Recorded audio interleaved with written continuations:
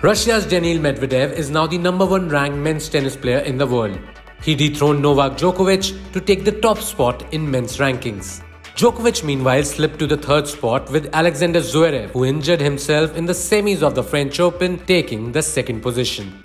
Medvedev is likely to retain the top spot in men's tennis for a longer period, given players participating at Wimbledon will not get any ranking points during the oldest Grand Slam that starts on June 27.